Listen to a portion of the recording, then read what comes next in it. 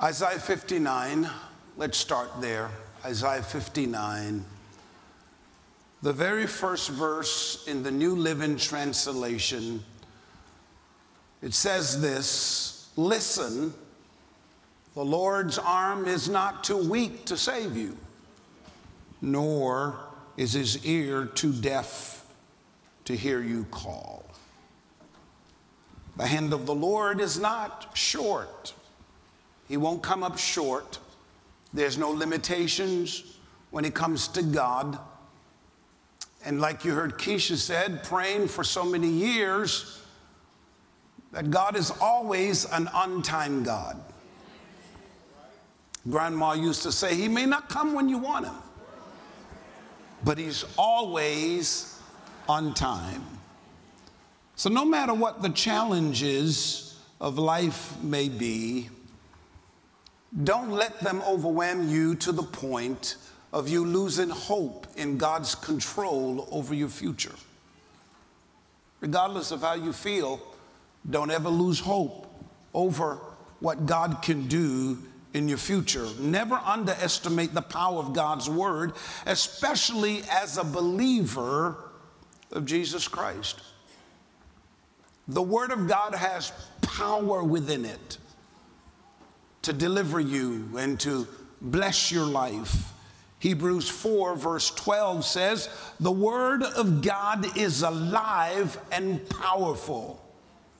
Let me say that again. The word of God is alive and it is powerful. So please understand that the word of God is potent, meaning it has the power to perform whatever God desires. Whatever he desires, the word is going to perform it. So you have to begin to ask yourself the question, what do you want God to do in your life?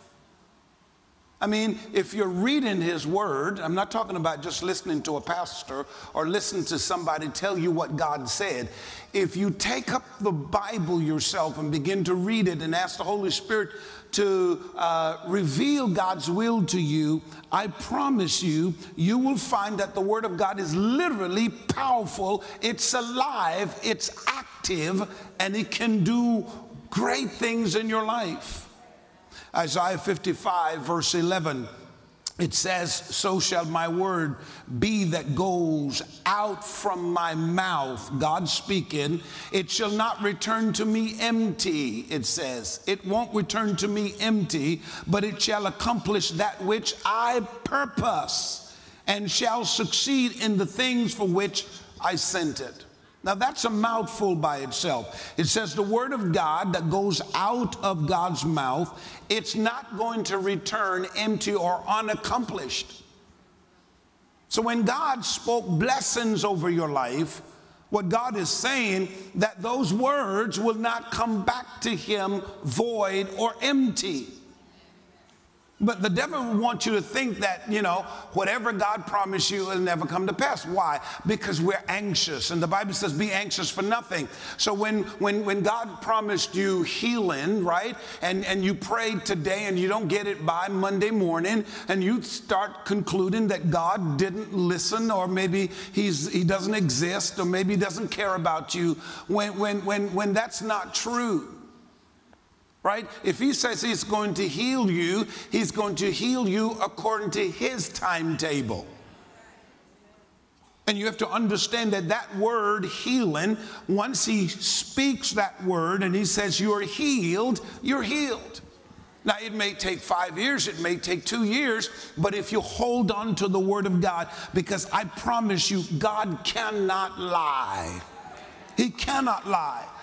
And understanding your rights and privileges as a believer empowers you to trust God for all his promises without doubt and hesitation. I have to submit to you, so many of you in this room and those of you who are streaming, you are living your life in doubt and hesitation.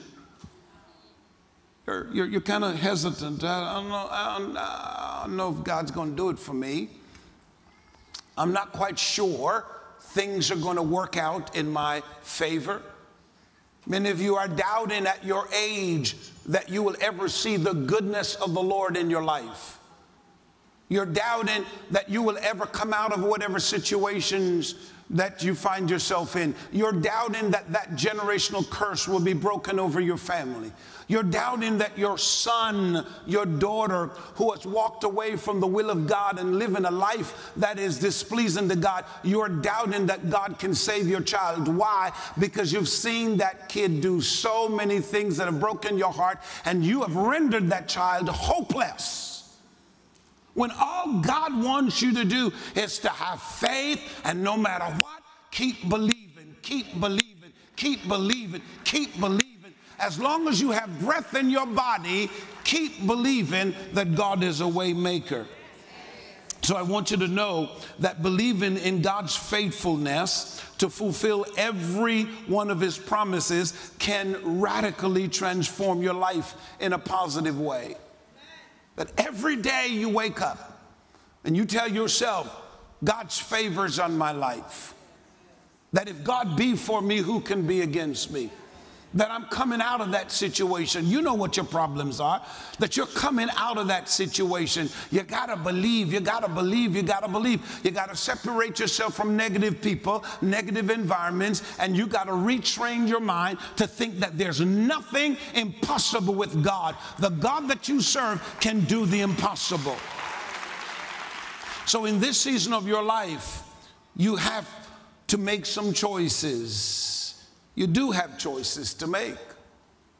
That's what the Lord sent me here to tell you. You do have choices to make in this season of your life. You can no longer sit back in a passive way and saying, okay, you know, whatever. No, you have choices to make today, right? You have to choose to believe or to live in fear and doubt. It's up to you. Choose to believe. So I want to talk to you about the subject today. Believe big. Big. Now some of you are scared just to hear the word big, because all of what's in your head, it's limitations and what the devil wants you to think, that you can't come out of the box that he has built to hold you hostage to his plans. But I'm telling you, the God that you serve is big and great, all powerful, and it's time you believe big. Somebody shout big. Big. Come on, one more time, big. Big. And then make that confession, I believe big. I believe big. You gotta believe that. This is not a sermon to excite you and to motivate you. You gotta live this every day. Believe big. I don't care what your impossible situation is right now. Believe big. Believe that before the end of this year, God will give you a significant opportunity that would radically change your life. If you're living in the bottom, believe that by December 31st, God will bring you from the bottom to the top. Believe that if your family members have walked away from the will of God, you ought to believe big that every one of your family members will become a Christian. You ought to believe big, man. That promotion that you're looking for, you got to believe. I don't care if you're not qualified. I don't care if you don't fit the profile. You got to believe. If God says that promotion is yours, then you ought to believe big. Come on now.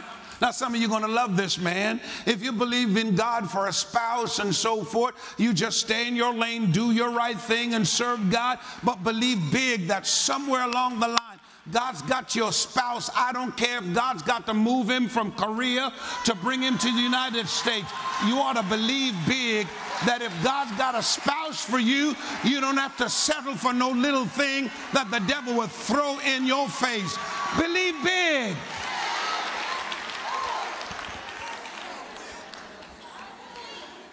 You got to believe that this is your moment, that this is your season. So you got to believe, but don't fear or doubt. You have to make the choice to choose to trust God for forgiveness and a bright future. Or you can dwell in self-pity, condemnation, fear, and uncertainty.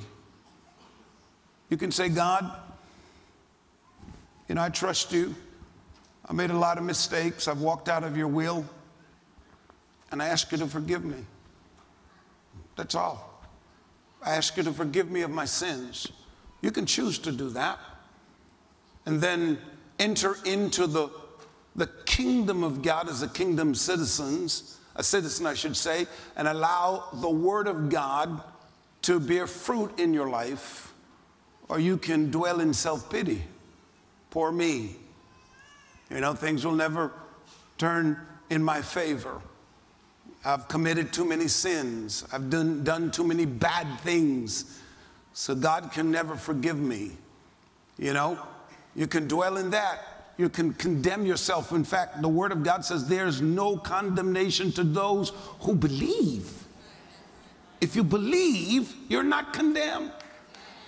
And you can choose. Listen, you can choose to say, God, I know over the years I've made some stupid, dumb decisions. If you're a man, you choose to believe this morning that, God, I made some bad decisions in my life. Bad decisions. I got with the wrong crowd. I got arrested. I'm doing all kinds of stuff. Smoking, drinking, going out, doing all kinds of stuff. I'm living, God, I've done all of those things, right? I've got a lot of baby mamas around town. I have children I'm not supporting. I've cussed, I've done all kinds of stuff. Maybe you've murdered somebody and they don't even know about it. I don't care what you have done. You got to believe that even with all of those things, that I am forgiven. You got to believe that. As a woman, you got to believe that no matter the mistakes you've made in your life, that once you've asked God to forgive you, you got to believe that there's hope for you. Don't condemn yourself. Don't allow yourself to believe the lies of the devil that you are hopeless, that God doesn't love you, that you can't go to church, you can't serve God. I understand that sometimes church people can act funny and we can act crazy. And we'll condemn you, and we don't want you in the building because you're too bloody, you're too messy, and so forth. But when it comes to God, you have to understand this. If you believe that you are forgiven, when it comes to God, nobody in the building owns the building. Nobody in the building, come on now, have a heaven or a hell to put you in. Once you know you're connected to God the Father, that's all that matters. Come on now. So you have to choose to believe that you are forgiven. And don't condemn yourself. Don't bathe yourself in fear and self-pity and worry about what your future is going to be. While you're sitting in this room or streaming today and you're worried about your bills and worried about your children and worried about your spouse and worried about your job and worried about your money, the God that sits high and looks low is not worried at all. He says the earth is mine and the fullness thereof. And he says, I shall supply your every need. I love what David said. I'm young, old. I've never, ever seen the righteous forsaken or his seed begging bread. As a believer, God will not stand by and let you beg for bread. He'll provide for you every single time. Would you look at somebody and tell them God will make a way every time? He'll make a way every time. I don't care how your back is against the wall. He'll always make a way.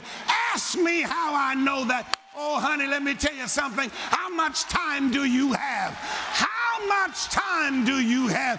When my back was against the wall, he's always been there for me. Do I have anybody in the room to testify? He'll always make a way. He'll always make a way.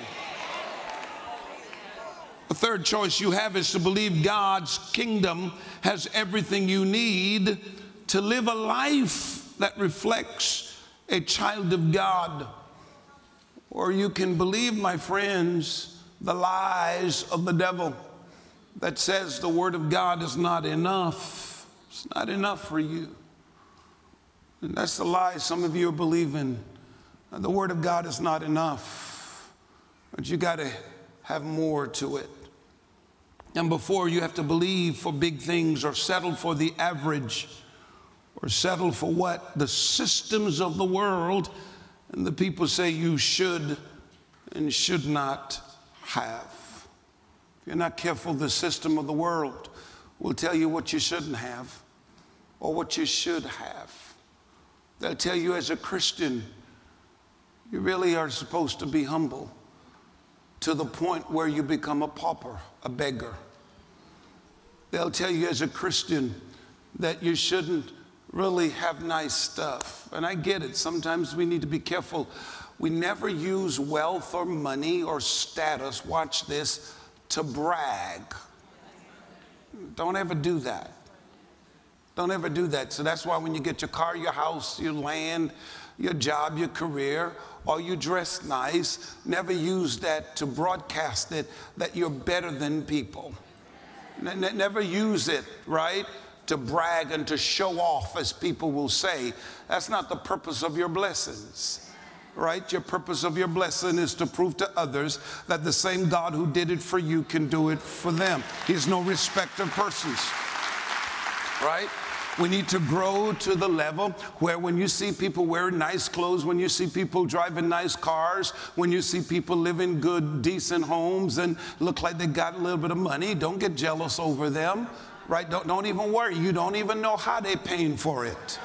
Because half the people who look rich and half the people who talk rich, they're not rich.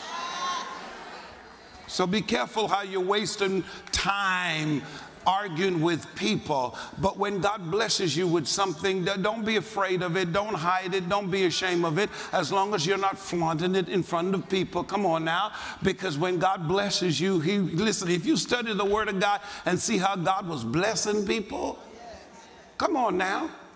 So your job as a believer is to believe God for big things and don't just settle for average.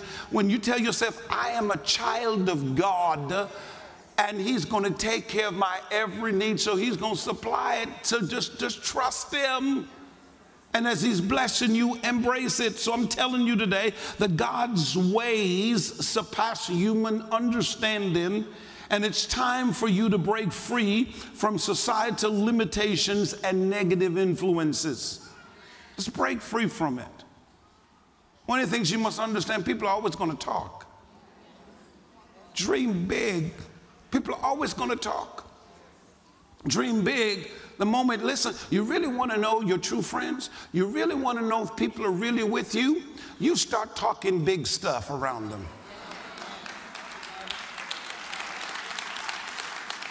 You start telling your family what you're going to do.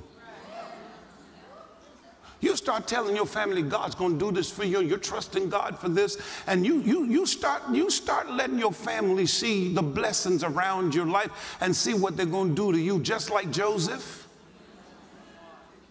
When his own blood brothers saw that his father favored him in such a way that his daddy gave him this jacket, this special jacket, the Bible says his brothers hated him. Every time God's going to promote you and do great things in your life, you'll be shocked at the people who will plot against you. They hated him. Joseph never asked for the blessing. He never asked his daddy to favor him. He never asked his daddy to give him a special jacket. He never asked God. He never prayed to become prime minister. He never prayed to be elevated. He never prayed for it. Some of you need to understand the blessings that's over your life and the favor that's over your life. You never asked for it. God just decided to bless you. Oh my God, I'm feeling this. He just decided to bless you. And if He decides to bless you, then embrace it. In spite of who's fighting against you. So today I'm challenging you to take a leap of faith, man. embrace the endless possibilities God has in store for you. I don't care what you got to fight through. Embrace the endless possibilities. Take a leap of faith, my friends. Take that leap of faith. Take it. I'm challenging you today. Take that leap of faith and dream big. Believe big. Do it today. Isaiah 59 verse 1 reminds us that the Lord's hand is not too weak. It's not weak to save you. So what situation are you in today? Huh? What situation you find yourself in today? Young man, could I use you for a second? Come here, sir. Come here, sir. Come right here. Just stand right there. Look at me, turn around to me. Give me your hand. What situation do you find yourself in? What pit do you feel you're down in and you can't get out of? Let me tell you something. God, thank you, Lord. God is not going to leave the splendor of his domain and stoop low to come down to live where you live. I have to preach to some of you because you want God to come hang out at negativity, doubt, fear, all kinds of unproductive stuff. Your life is jacked up and you're praying for God to come live with you, for God to come assist you paying rent in unproductive places. When the scripture is saying the hand of the Lord is not short, turn around to me, son, that his hands is strong enough to save you. Now watch this now. Some of you feel in the hand of God, but your problem is you're not helping yourself. If you want God to help you, when he sends his word like he's doing today to pull you out, you got to help yourself. That's my point. That's my point. You got to help yourself. I'm trying to help you up. You got to figure a way to get up here.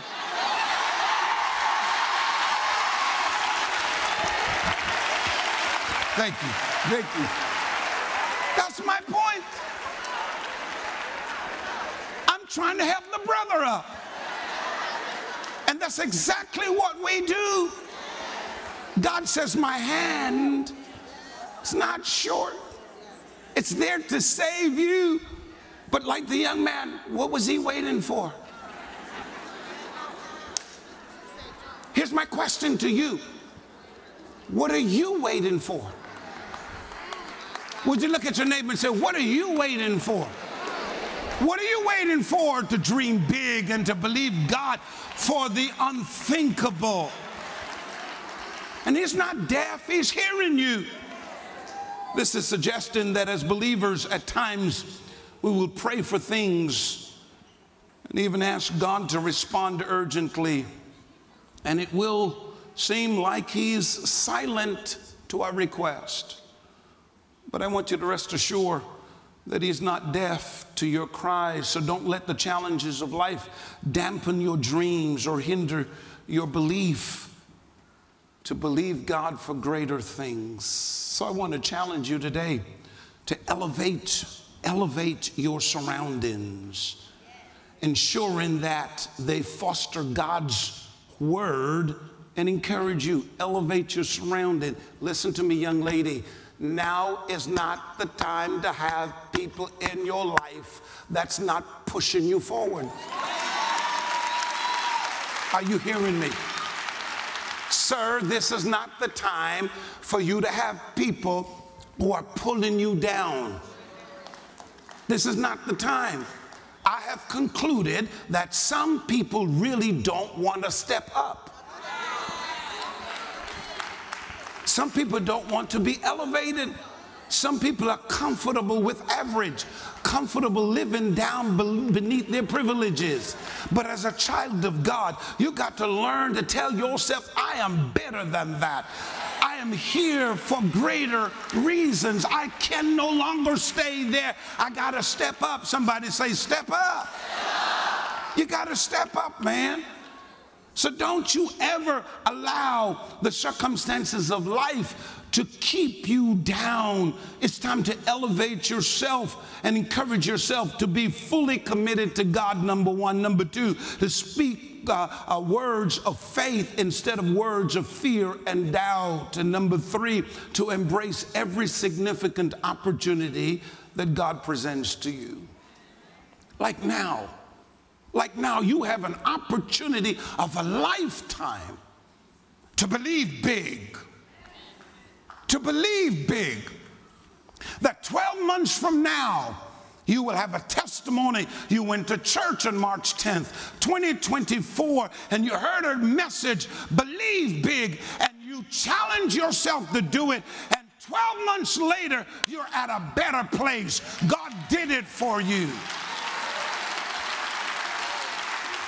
He did it for you. So I strongly believe that God is leading you into a new season of clear thinking that requires believing for big things. Clear thinking. Some of you, your minds are too cloudy. Oh God, it's too cloudy. You got too much noise around you.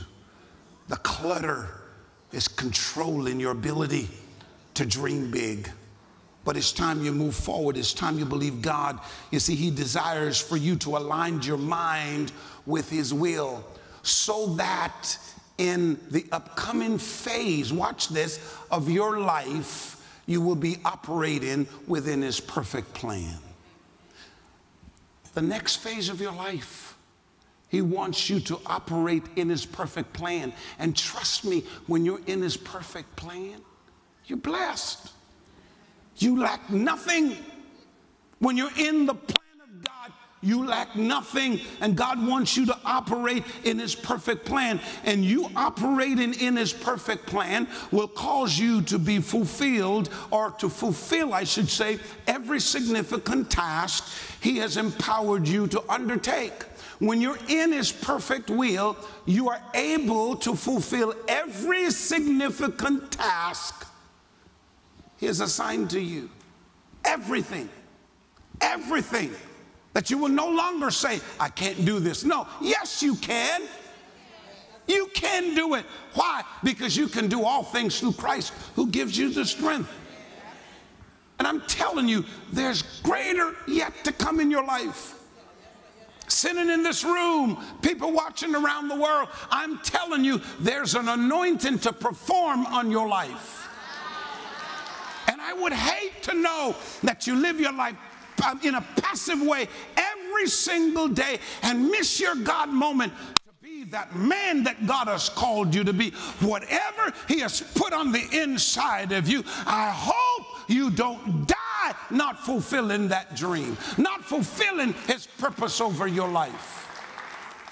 I would hate to know that as a woman that He's placed purpose in you and you just live throughout life empty, not fulfilling your purpose on the earth. So I'm asking you today with conviction that it's time you start believing God for big things. It's not afraid of you. It's not afraid of you, man, asking for things that would put Him to the test. He's not afraid. I've been serving Him for a long time now. And let me tell you something. If He puts something in the book, I'm going to challenge Him. Because He's God. See, some people I don't trust.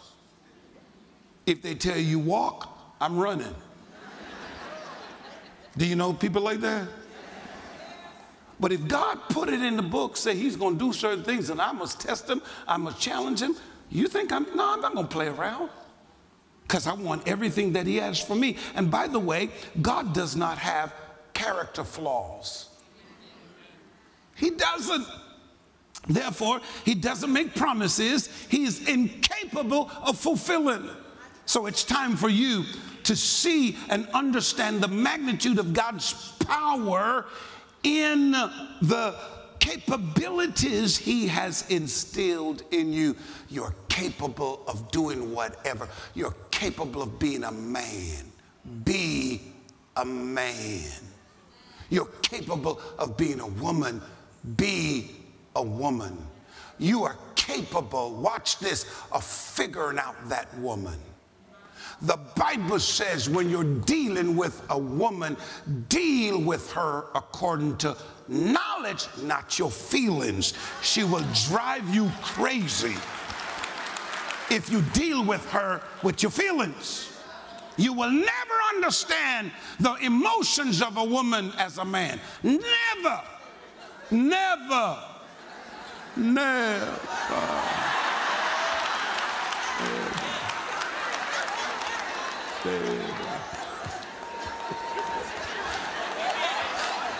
And all the brothers say,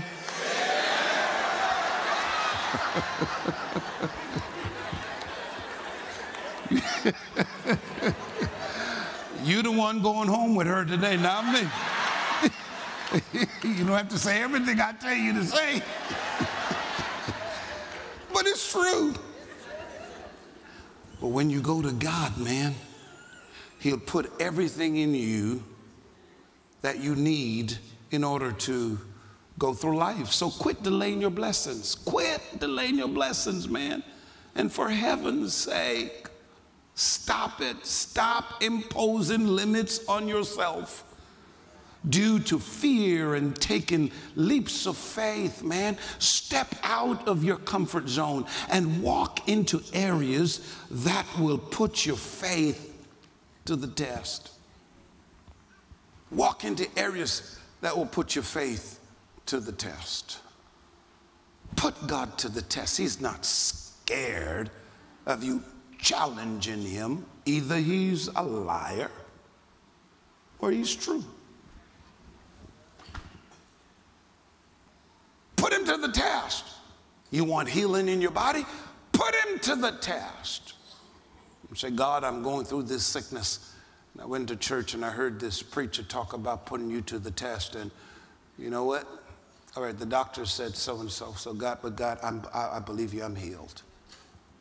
I'm going to stand on the scriptures that reminds me that by your stripes I am healed. That healing belongs to me. So God, I claim it now. I remember that woman in the Bible when she was hemorrhaging and there was no way out. You healed her. Okay, God. There were some people who were crippled. You healed them, right? So God, I'm trusting you. I'm trusting you. Blind, people could not see. And if you did it for them, listen, I'm just going to put you to the test. I'm going to put you to the test. I'm going to challenge you today, God. I believe you for my healing. I'm not going to get frustrated if it doesn't happen by next week, but God, I'm going to believe you that you're going to heal me. You know why? Because other people are testifying that you heal them. And if you said in your word you're no respecter of persons, then what's up, God? I'm going to trust you. Just like yours truly here, I trust God. I trust him for healing my body. When years ago, when doctors told me I had a very severe back pain, it was horrible. I did not want my enemies to even experience what I was experiencing. I mean, a severe back pain. And doctors told me that I had to do surgery, and the chance of the surgery being successful was very slim. He said, just prepare yourself. You're going to be crippled. That's what they told me. And I'm not saying, you know, God special, chose me as somebody special over others. No, they told me you're not going to walk eventually. But you see, I'm like, okay, wait a minute now. I'm not confused here. When my mom was pregnant with me, it was a preacher, a bishop who went to her. And back in 1964, they didn't have all these technology and stuff, sonogram. You gonna know if it's a boy or girl when the baby is pushed out. And in 1964, that preacher looked at my mom and said, "You're carrying a boy, and he's going to be a preacher." 1964. He's going to be a preacher, and he's going to be preaching the gospel. And my mom would tell me she gave me over to the Lord. No, as crazy as I was acting. That's why you parents, listen to me. When you give your children over to God, I don't care what they do. You just pray over them. They'll be prodigals, but they're going to come home. Somebody's kid is coming home, man. And I'll never forget, I trusted God, and when the doctors told me that, I said, "Now, wait a minute. Now, God, you told my mama that I was going to be a preacher. Now, I don't know, maybe you want me to go around in a wheelchair preaching. That's okay, nothing wrong with that. But I'm going to hold on to your promises. You told me what I would do. You told me I was going to travel the world to preach the gospel, and I have. You told me I was going to build this church and everything like that." And I said, "No, I don't know how I'm going to do it. I'm not going to argue with you. But God, I refuse to take anything that doesn't belong to me." And I'll never forget, I did my part. I'm not telling you not to do your part. I went to the hospital the day of the surgery. I'll never forget it, Imperial Point Medical Center. The day of the surgery, they went there. Well, as we got there, just before they put the anesthesiologist came just to put me to sleep, I heard a word from God. I'll never forget it. Like some of you right now, you're hearing God speak to you. I laid in that bed, and when that person was about to put it in me, I heard God said to me, "You're healed."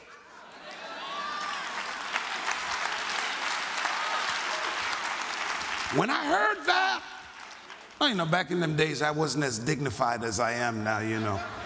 I'm kind of a little polished a little bit and so forth, you know. I was old school Pentecostal, you know. And when I heard that, I jumped up. Hallelujah! Glory to God. Now, you know, in the hospital, they know he is now nuts. He's crazy. Everybody's worried about it. What just happened? And I mean, they were looking at me like, "You were crazy." I said, "I'm healed, I'm healed, I'm healed, I'm healed." I'm just shouting, "I'm healed, hallelujah, praise the Lord." I mean, I'm going crazy in the hospital. And the doctor said, "Look, we don't have time for this, you know. Seriously, we got plenty of surgeries to do today." I said, "Doctor, you don't understand this, but listen to me. Do me a favor. Would you take another x-ray?" And they did, "Oh, we don't have time for this." I said, "I don't care. I'll pay for it. I know what you're going to say. The insurance companies." I said, "I will pay for it." I just sense in my spirit that I am healed. I finally convinced them. And they took me in the x-ray room, and all of a sudden they turning me all kinds of ways and taking pictures and everything like that. And finally, when the doctor came, they sent me back to the room. And when the doctor came in the room, he was kind of puzzled, and he said, "Come here, sir, come here." And he brought me outside, and they had this big picture where, you know, the lights where they put the x-rays on. And he showed me, he said, "This was your x-ray that we took before. And you see right there where your spine was, that's the thing we saw there that was pushing against your spinal cords, that was really giving you the severe pain. And that's what we were going to try to delicately reach and to cut out of your back. But now when we look at this, the latest x-rays, we can't find anything." He said these words to me, "Sir, just put on your clothes and you can go home." It reminds me of in the scripture when Jesus said to the man, "Take up your bed." And I believe somebody here today is about to take up your bed, take up your grave clothes, and you're about to walk in the promises of God.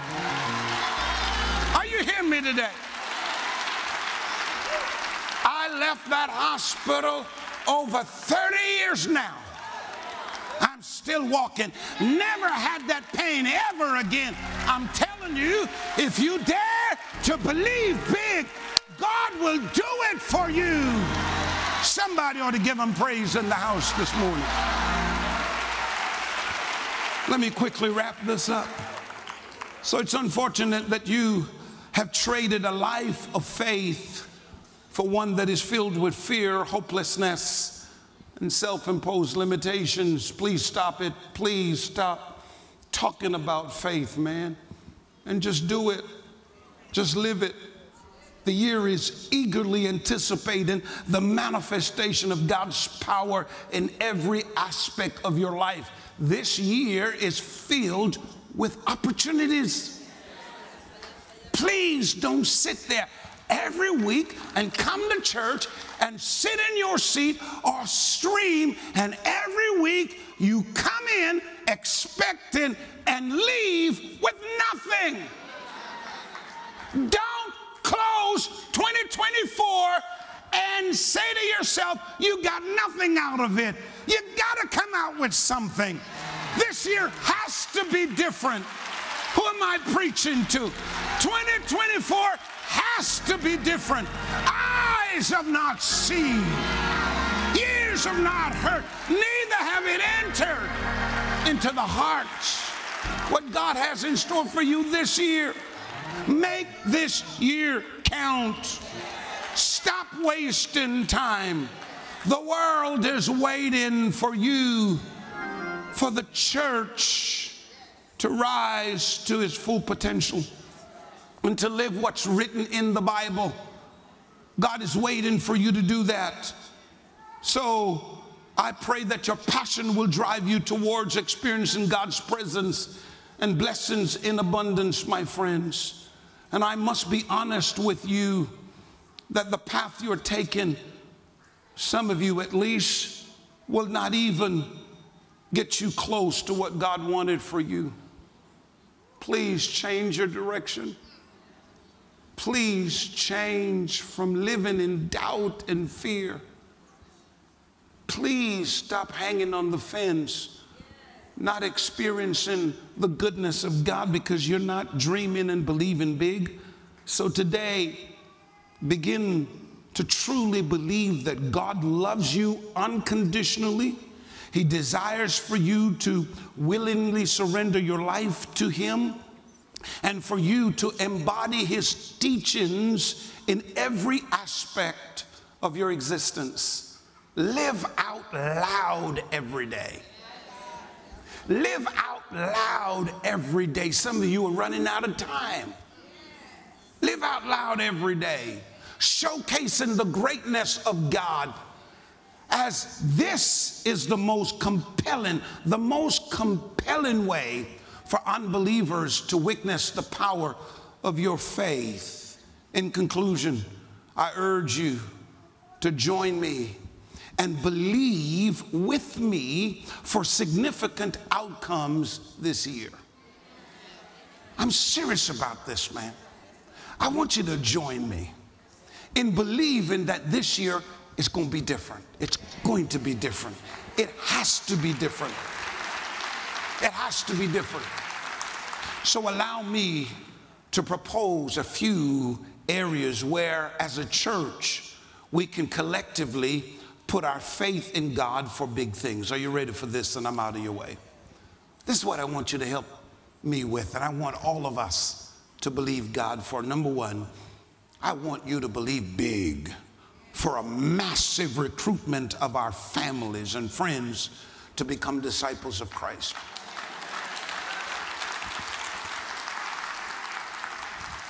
Now, the way you're clapping, I'm quite sure if I said for more money, you would have clapped much better than that. Let me say it one more time. I want you to believe for a massive recruitment of our families and friends to become disciples of Christ. That they're going to come home. That they're going to come and give their lives to Christ. Number two, I want you to believe God for a renewed passion to volunteer in ministry. That many of you were sitting down week after week. You've got talents that you no longer feel comfortable sitting down in the pews. But you'll volunteer. You'll be more committed to physical church attendance. That you will increase your financial support to the ministry. That we'll dream big.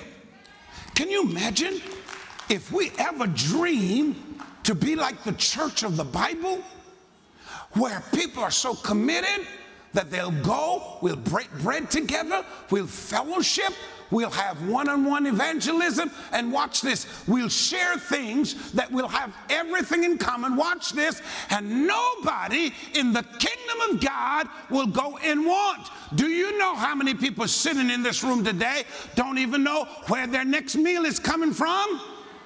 I know it sounds weird, because as a church, we've become so comfortable that when God blesses us, we put up all these walls in our lives that we care no more about the poor. We care no more about our brothers and sisters who are in the building who are hurting. Somebody in this room today don't even have gas money to go home with. They're hurting financially. And can you imagine if we dream big that this church will have enough resources in it, because every one of us do our part, give unto God, that when there's ever a need with anyone of kingdom citizen, that those needs would be met?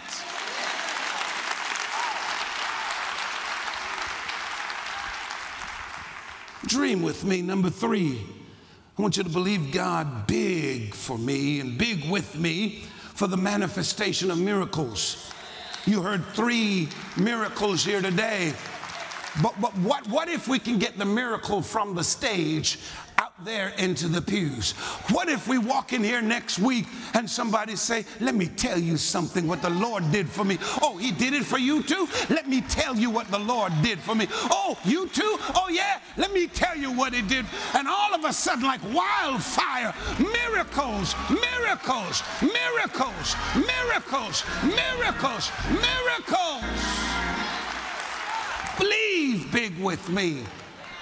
Number 4, you're going to love this. Number 4, I want you to believe big with me that singles in the kingdom of God will find their godly partners. Come on now. If you're believing God for a partner, can you believe with me that somewhere along the line, God's got your woman available, God's got your Ruth, God's got your Boaz? Can somebody believe God with me that your spouse is in the kingdom of God?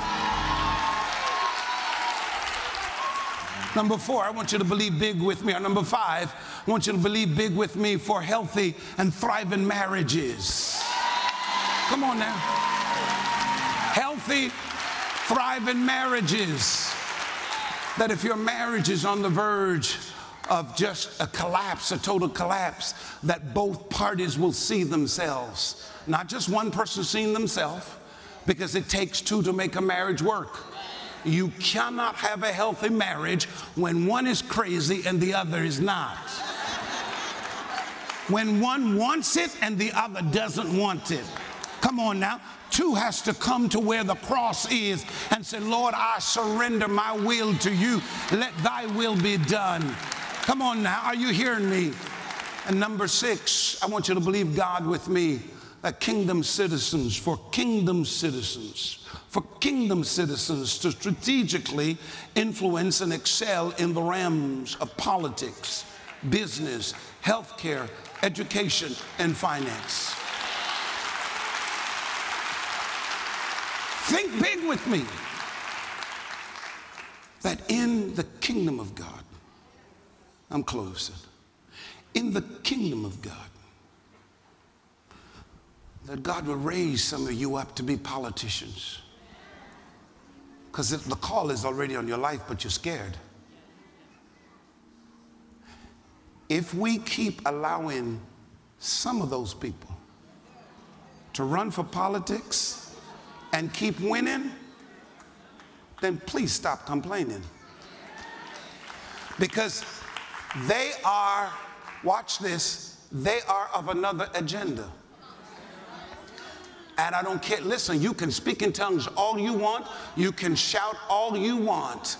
But if you don't get involved in the political process, and I know what some of you are thinking, well, they're going to do whatever they want to do anyway and so forth. I don't care, you know, and I'm just not going to vote and whatever. Listen to me. Let me tell you something. I am an immigrant. I was not born here. But when I read the history of what black folks had to go through, to get all of us where we are today, you ought to be ashamed when you sit down and you allow the system to continue the way it is and you did not participate. Something is wrong with that. Something is wrong with that. Especially for those of you who are born here. For you to sit back, I'm not voting. I'm not. Something's wrong with that.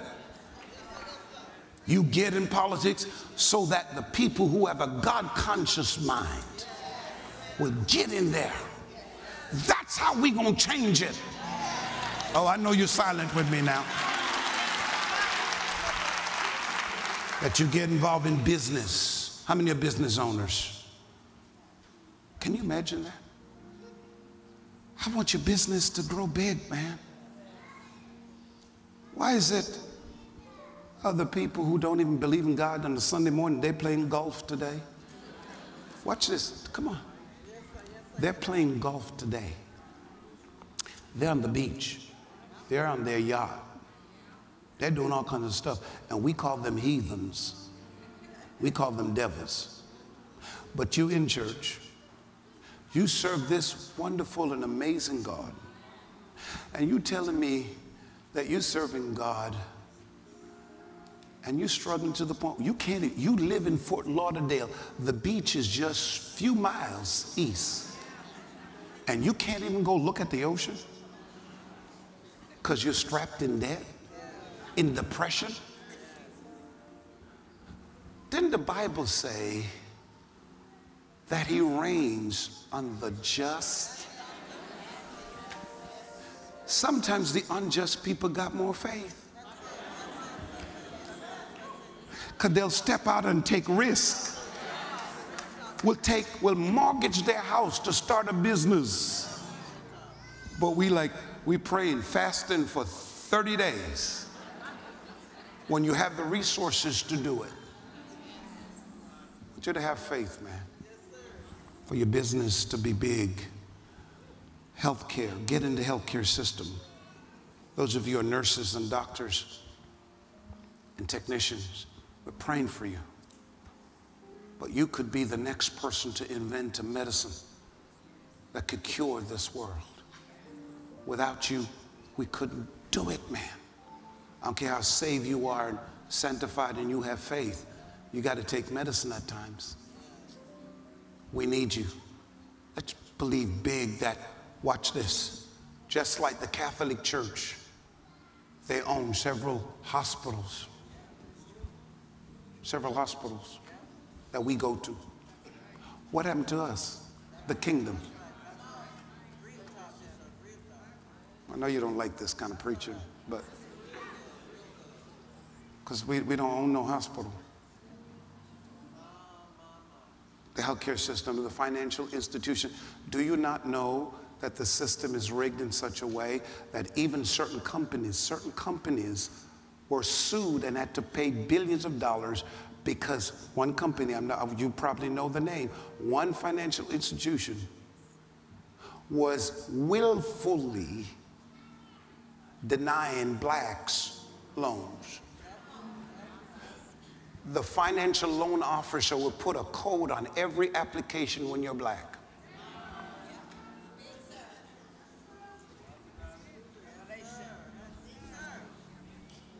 But I'm believing big that we're going to take over.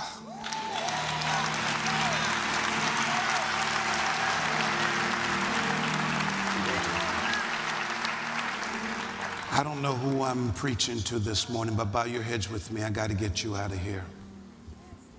I got to get you out of here. If this message challenged you this morning, it did, and you just feel that God is pushing you into something big, I know you're scared. I know you're scared. But if you believe that this is your once-in-a-lifetime opportunity to believe big, and you will not end today without taking a step of faith to make that declaration to believe for big things. If that's you, would you stand? Wherever you are, just stand. Pastor, you challenged me today to stop thinking small. I knew it was going to be a lot of you, and there's no way I could get all of you down here. So I want you to stand. Now do me a favor, would you look around the room?